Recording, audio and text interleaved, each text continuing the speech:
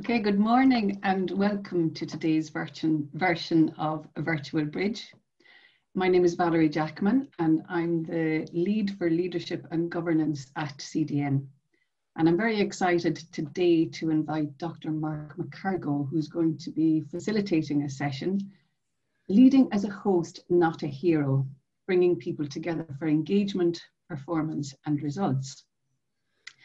Now, Mark is an author, a consultant and speaker, and he leads the Centre for Solutions Focus Work, which is based in Edinburgh.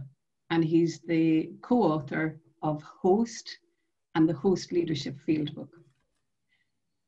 Now, Mark says that leading in the 21st century, and we all know this, it means engaging your people, getting the most out of them, and connecting them both with the work and with each other.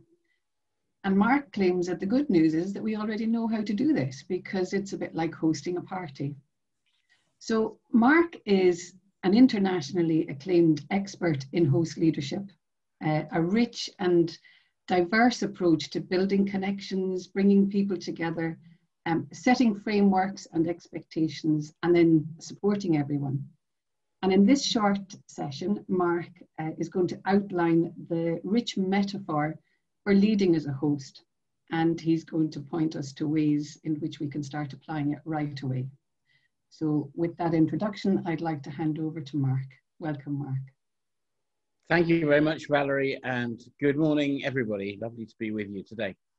So we have about half an hour. I'm going to outline the main ideas around leading as a host. And I'd like you to be thinking about, as we go through, applying that to something. So in this short session, we're going to have to unpack all that. But if you want to start thinking about a leadership challenge or something you're facing right now that you'd welcome a new idea on or some new thoughts about, then find that in your head, maybe even make a little note where you are. And as we go through, you can think about applying the ideas I'll be presenting to that. If you want to ask questions as we go along, that's completely fine with me. You can write them in the chat, which I will be doing my best to monitor, or you can just unmute yourself and shout out, and that's all great too. And there'll also be time for those of you lucky enough to be in the live broadcast of this for some questions at the end. So thank you. Let's get on with the show then. So I am just going to share my screen here. And there we go, there's the right bit, about host leadership. So the first thing to offer you is this question. This is the most important question, I think, for leaders in the 21st century. Am I going to step forward or step back next? Am I going to step forward or step back next? And many people think that leadership is about stepping forward. And it is sometimes. And you step forward and you can make things happen and you can jolly people along and you can, get people moving. But at some point, you also have to step back. I mean, when you step back, you invite other people to step forward into the space you've created and then to get on with it. And we'll talk about this dynamic of stepping forward and back as we go through the session. But I'd like you to keep it in mind as we go along and connect it up with the other ideas that I'm presenting. So let's think about some classic leadership archetypes, if you like. And there's three I'm going to look at this morning: hero, servant, and host. And on the screen now is the picture of the leader as hero. And I'm sure we're all familiar with this. This is an idea that's as old as humanity, and it's not going to go away anytime soon. Despite what all the leadership books say. So the leader is the hero. The leader is the person at the top of the pyramid. You see that on the screen. The person who all the information flows up the pyramid and the leader's instructions kind of flow down. And the leader can see further than anyone else, has more experience than anyone else, is more cunning than anyone else, is more intelligent and more connected than everyone else. And the leader is therefore the one to make the decisions, like the brain of the organization. And all the rest of it is just people doing things or doing what the leader tells them. Now, this is a classical idea. It's very old. And in a crisis, it's quite a good thing to do, perhaps, as we'll see. But let's think about the upsides and downsides of a hero leader.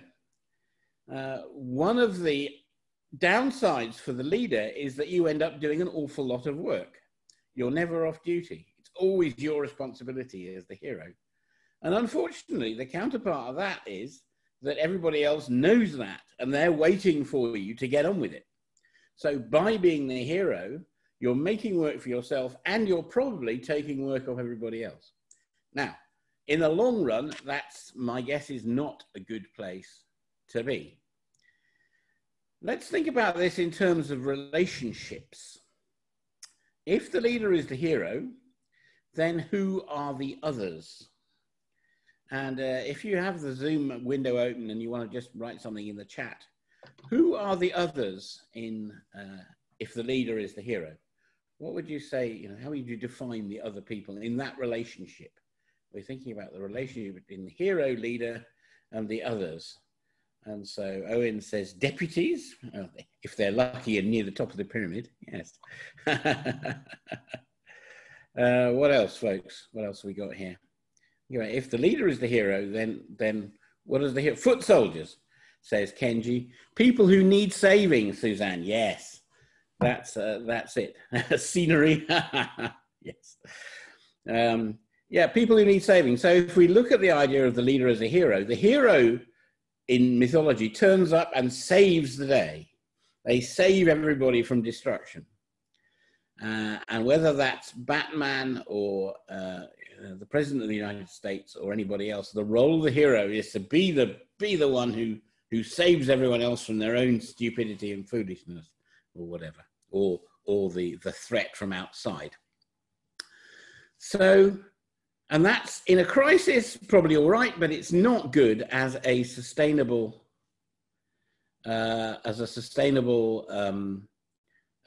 thing. Now, I'm just saying that you're seeing the next. You're not seeing the full thing. I'm going to stop the slide share. You're not seeing my proper screen. You're seeing my presenter screen. That's a bit puzzling. So I'm going to try and share something different. And how's that? Right, there we go. Okay. Very confusing. So sorry about that. So here is the leader as hero, and the relationship of the leader is with the rescued people, which ends up being a lot of work for the hero, and perhaps not very much work for everyone else as they sit around waiting to be rescued. Now, in leadership archetype terms, there was a deliberate attempt back in the 70s and 80s to present a different version of this. And that's the leader as a servant. And some of you may have heard of the leader as a servant. And as you can see on the slide, this turns the pyramid upside down. It's a good idea. So the leader, rather than being at the top of the pyramid, is now supporting it at the bottom. And the leader as servant serves their team, serves their organization, stewards their organization and community. It's a much different idea. It turns everything on its head. And Robert Greenleaf, who invented this idea, deliberately turned everything on its head to make us think in a different way about it. And it's a fantastic idea, and I wish it had caught on more, but it hasn't for various reasons. One of which is that people don't really understand what servants do. We don't have servants anymore, or at least I don't, and I'd be slightly surprised if anyone on the call actually has servants in-house, as would have been the case 100 years ago. So people don't understand what a servant does. And it's actually much more, people think of a servant as something like a waiter whose job is to do what they're told. And actually that's not the case. Being a servant is a much more complex role than that. But because we're not familiar with the metaphor of servants, the idea hasn't caught on as much as it might have done. So let's again think in relationship terms then. If the leader is the servant, then who are the others? And once again, you might like to have a chat, have a quick write in the chat if you're with me live, just to have a think about this. If the leader is the servant, who are the others? And Suzanne's on it straight away. She said the masters. Yes, that's right. And this, one of the difficulties of servant leadership is what's the accountability? If the leader is serving the organization, who's in charge? And of course, Robert Greenleaf, who'd invented servant leadership, intended us to, to think about that. It's a paradox. But most people don't have time for paradoxes in their busy lives. They want something that they can kind of connect with. So servant leadership, brilliant idea, but needs building on. And that is where the leader as host comes in. Our third leadership archetype for this morning, and the last one. So the leader as a host, and you'll notice that the image that's on the screen there is not of a triangle, whether it's that way up or that way up. It's a circle. And the leader as a host brings people together around something, around a project or an organization or an issue. And the host is like the host of a party. And you'll notice in the picture there that in the circle, one of the people in the circle, it looks a little different to the others. You can perhaps have a look at it, identify the person at basically 12 o'clock has a slightly darker coat on. So the host is both one of the group and different. And this is, I think, always a tension in leadership. Are we leading the organization or are we in it? And the answer is, of course, we're both. But how we play that both, it offers us some very interesting possibilities and ideas. So let's again think in relationship terms about this. Then if the leader is the host, then who are the others? And I hope it won't take too long for somebody to suggest the answer to this. They're guests. That's right, Kenji, yes. So the relationship is host and guest. And the relationship of host and guest is a very interesting one. It's nowhere like, it's not at all like the hero rescued people one. And it's not at all like the servant master one. The role of the host, and you can think about having a party and bringing people together, is both to kind of organize the thing and then make sure everybody has what they need to do the thing you want to do. And so it's there's some responsibility in this, but there's also some service and some providing things and some making sure that people understand what's going on and what's happening and what they're supposed to be doing and connecting them with other people and so on. And we've all had the experience of being a host, I think. We've all organized parties or dinners or something like that. We've certainly all been to them. And we all know the difference between good hosting and bad hosting. And you might just like to think for a moment about what makes the difference between good hosting and bad hosting. And you might be thinking about something like, well, good hosts make sure you understand what's going on.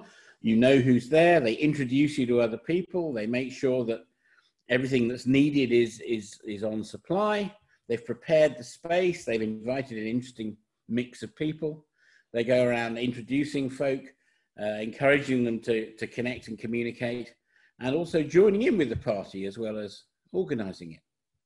And we can carry that metaphor right through into organizing a college or a project team or any kind of thing you want to think about. What is the role of the leader?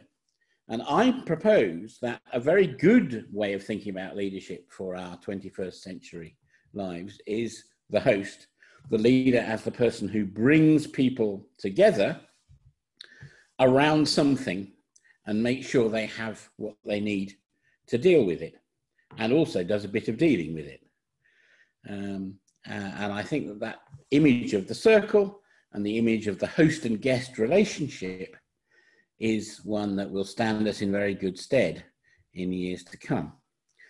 Now, if you're thinking about a leadership challenge, you might just like to think for a moment about who are your guests? If you're the host in this leadership challenge, who are your guests? Think about that. Who are those people, the other people who you're hoping to engage? and maybe just make a little note about that. Who are the guests you're trying to engage? And then the next thing is to think about, what are you hoping to encourage them to do? Hosts very rarely directly instruct people. They more like encourage and invite. And so you should think about, what do you, who do you want to, what is the thing you're trying to encourage your guests to do? And then think of, as a host, how could you do that? Based on your party giving and dinner hosting experiences. But this is the wonderful thing about host leadership, is that it is both a metaphor and a model. And there are lots of leadership models out there which you have to learn. But host leadership starts with a metaphor, which you already know. So we're bringing lots of experience that you already have into the leadership field, just by making this connection between hosting a party, leading an organization, and saying, look, there's a lot of parallels here. That's an interesting thing to think about. So host leadership, I started working on host leadership in 2003, and over about a decade or so, I went around talking to people, along with my co-author, Helen Bailey, who you'll see at the top right-hand corner of the screen with myself there. And we talked to some people who we thought were leaders who were good hosts, and we talked to some people who were hosts who we thought were good leaders. And there's a great mixture. Some of these, these are pictures of a few of the people who crop up in the book Host that Helen and I wrote. Some of them you might have heard of. There's Chris Anderson, who runs the TED organization up there in front of the TED sign. He's a brilliant host leader. And what they achieve with a team of 25 people in New York is quite amazing in terms of global reach, quite outstanding. There's Chris Bonington, the Everest mountaineer, is there. We interviewed him. He's a very good host leader.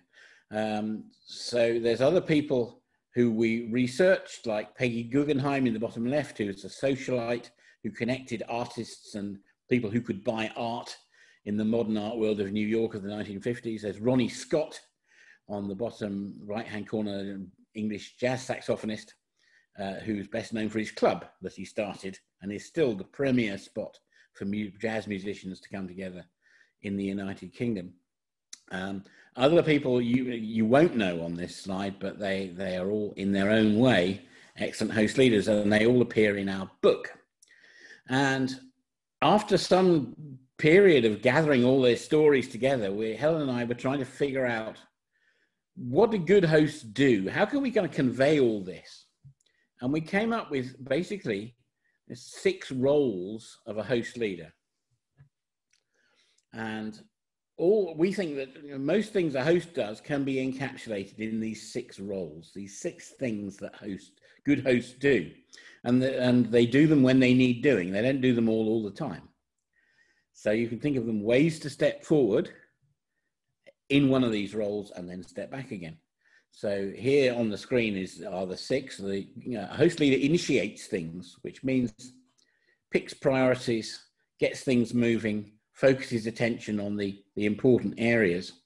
And in the party analogy, that's like deciding what sort of party it is we want to have. And there's a need for something, or I want to do something. But in the organizational leadership sphere, it looks like, what's the priorities? What's the most important things that we start thinking about now? Key role for a leader. The next role is the inviter role. You invite other people to get involved. And of course, with a party, you invite people to come to it. But as a leader, you invite people to get involved with these priorities. And we talk about engaging people with the soft power of invitation. That is the power of an outstretched hand of welcome. I'd like you to get involved with this, please, because you're bringing these aspects and experience and skills and personal strengths and qualities that we need on this team. And the outstretched hand of soft power can be contrasted very briefly with the kind of clenched fist of hard power. And hard power is about coercing and forcing and saying, if you don't do this, then there'll be trouble. And right at the moment, the British government is attempting to do this with, I fear, little success. But soft power is a much better way to engage people. You can use hard power, but there's always a cost to it. You instruct people to do something or else, and they do it kind of grudgingly. You invite them to do it, and when they accept the invitation, they're already making you a commitment to their involvement and engagement. So there's a lot of good work around the idea of inviting people with soft power and engaging them. Next thing a good host leader does is create space. And that is, in a party, that's the place where the party is going to be. And of course, that space will depend on the kind of party you want to have. If it's very polite and formal, there'll be a dinner table and places laid. If it's going to be let's stick some music on and get some drinks out and have a hoolie, then it's a different, you're going to clear all the furniture out and make sure nothing breakable is very, very close by, and get some music on. So, and in the same way that you have to look at your space as a leader. Is the space you're creating suitable in physical terms, in psychological terms, for the thing you want to have happen? And so there's physical space, which is the place clean, tidy, fit for purpose? Does it create the interactions you want to have? Are you taking care of it? And then there's a psychological element of space, which is it safe enough? Is it kind of place where people can come to flourish? Is it a kind of place where people feel very cowed and afraid? I hope it isn't, of course. So thinking about the space that you're creating is vital. And this is not in most of the other leadership books, the importance of space, but it is where all the interesting interactions happen. And then the fourth thing a good host leader does is they are the gatekeeper. And that means setting the boundaries and welcoming people in across the boundaries and explaining what the rules are and the norms and how we do things in here. And that can be in terms of an organization, organizational cultures and ways of doing things, or it can be to do with very specific meetings or groups, or what's this area for, or what's this group for, what's that group for, how's it different? And there's a whole book to be written on this topic, but let me just first of all say that as a host to a party, you always welcome people at the door. It's part of your role. And it's for your role, so you can see who's there and how they are, and you can explain to them what's going on and where everything is, and you can perhaps introduce them to somebody else, and then you welcome the next people. Very occasionally I find organization leaders who really grasp this, and you can tell that because they either have offices near the front door, or they come out very often and meet visitors and meet people, and they're out and about and saying hello. And the non-host leaders are usually to be found in offices that are tucked away at the back of the place, defended by secretaries and very impossible to see. So thinking about how are you engaging both with your staff and with visitors who are coming in, what's your role in engaging that and explaining, welcoming people across the threshold and explaining those rules and norms and understandings. Couple left. The connector role is about introducing people to each other. And at a party, of course, everyone knows the host has to introduce people so they can get along and they can meet new people and create new connections and have a good time. But in organizational terms, connecting people with each other is a strategy of sharing your power. If you don't introduce people to each other, you route everything through you. And that maybe might make you feel very important, but it can also, it gets wearing because you're having to deal with everything. That's a hero strategy. The host strategy is introduce people to each other and tell them to get on with it and not go through you unless something comes up. So it's a power sharing and idea of building know-how in the organization without you having to do it all. Remember, the host's role is to bring people together so that everybody is involved and engaged to the max. And finally, a good host leader will join in, co-participate. And that means that you don't just lead the organization, you also participate in it. And there's all sorts of different ways to do that, but it can mean doing a bit of the work occasionally. So in some retail organizations, they have a thing where at Christmas, at least, I don't know whether this will happen this year, but at Christmas, everyone in the headquarters goes out to work in the shops because they're incredibly busy. And that's more than just a few extra hands on the coalface. That is the people in head office actually getting a bit of experience of what it's like out there in the stores and what the priorities are, what the pressures are. You can talk to people, you can be involved and engaged, and you can build some wider relationships. So you can think about what that means in terms of colleges, about how do you participate in the college as well as lead it. And there's all sorts of ideas for how to do that. And remember, we had the idea of stepping forward and stepping back in all of those roles. So you can make something happen, or to step back in a role means to have a little think. It's the equivalent of in the party, just standing at the edge of the room without talking to anyone and thinking, how's it going? Is everyone engaged? Is there anyone who's not engaged? Is the wine about to run out? Has somebody spilt peanuts on the carpet? What do we need to do next? And this stepping back time is not inactive at all for you as a leader. It is time for you to take stock and think about what needs to happen next and which role do I need to pick up next, and how am I going to encourage even more action and engagement with the group. So we're coming towards the end of our half hour together. It's time for a few questions. If people who are here would like just to ask a question, either in the chat or just unmute yourself, and we can deal with anything now. So in terms of technology, how do you see that changing the way that people can be an effective leader, a good leader? Does that require a different way of thinking? Technology? Is there a particular technology you're thinking of, or just? Well, staring at Zoom, for example, seems a fairly obvious one. I think it's very interesting, and I think actually it makes it easier potentially to be a host because you can sit. I'm sitting opposite about 20 people at the moment on this Zoom call, and that's not a perspective you can ever get in a real room. We don't, in any table you are facing some people and not others.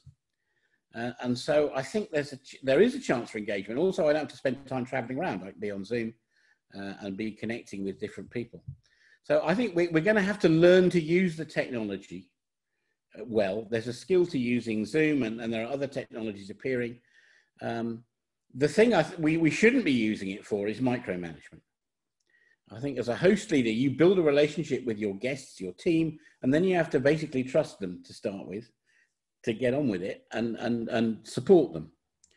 And there are opportunities in technology for micromanaging, which I would recommend you don't do, but there are also opportunities for helping people connect, and that connector thing has become dramatically different and perhaps easier with Zoom and other technologies, Slack and those messaging type of technologies, where people can engage when they want to. And I like that. I think handing power to people to say, at a team meeting, and everyone has to come, and that's a fair expectation.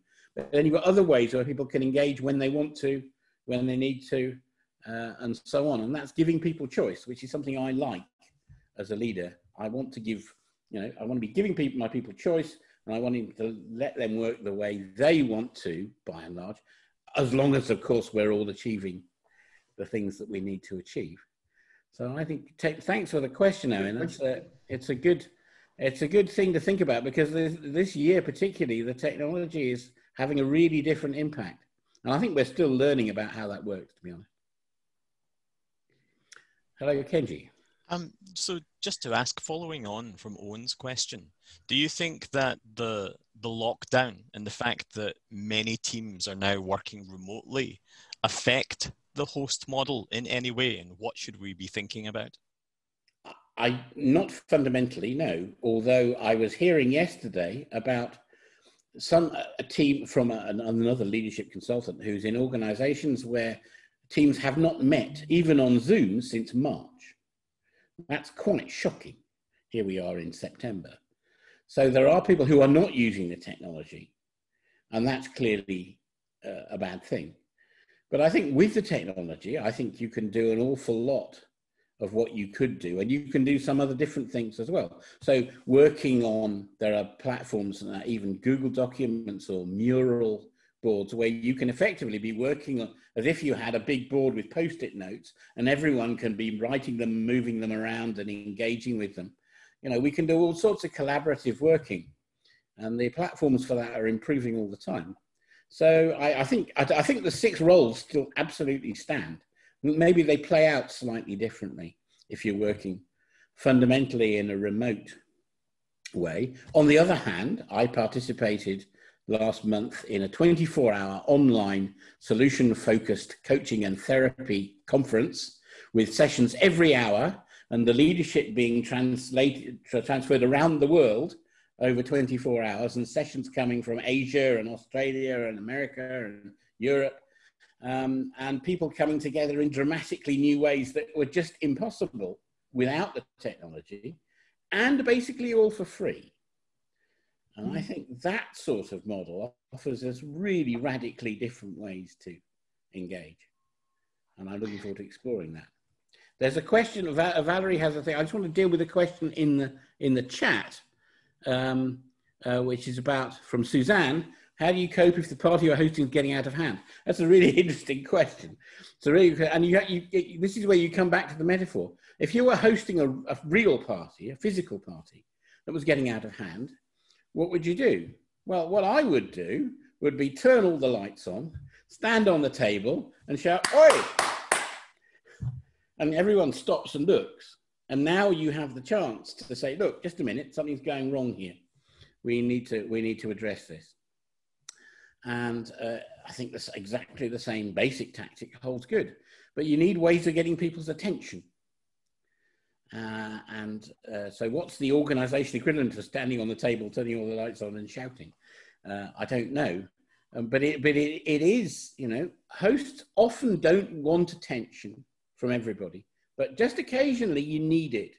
You need everyone, you know, everyone look at me now, and just for a moment, I'm going to be a bit of a hero. I'm going to take control because something important is happening. And then you take control, you reorganize the situation, and then let go again. So that's a dramatic stepping forward to stand on the table and do this. But it's in your repertoire. It's in your armory, if you like. That's not a good word. It's in your repertoire of things you might do. But I would only do that in a real crisis. And there's another question from Ethelinda. Oh, hello, Ethelinda. How do you deal with conflict over digital platforms? I presume you mean people in conflict, rather than conflict over which digital platform we should use, which I've also experienced. I'd say, first of all, my way of dealing with conflict as a host is to usually take people to one side. You don't want to deal with conflict out in the open unless it's absolutely the last resort for me. So I want to you know, talk to people, get a private meeting, say, look, what's going on here? You know, seems to me that there's something not quite right, and sort it out, you know, in the quiet of the corner rather than in the middle of the circle with people squaring up to each other. That's what I'd want to do at a party, and that's what I'd want to do in an organization as well. So we're coming to the end of the time, Valerie and Kenji. So thanks very much for inviting me here today, and for the recorded session, I think we're coming to the end. Thanks, everyone.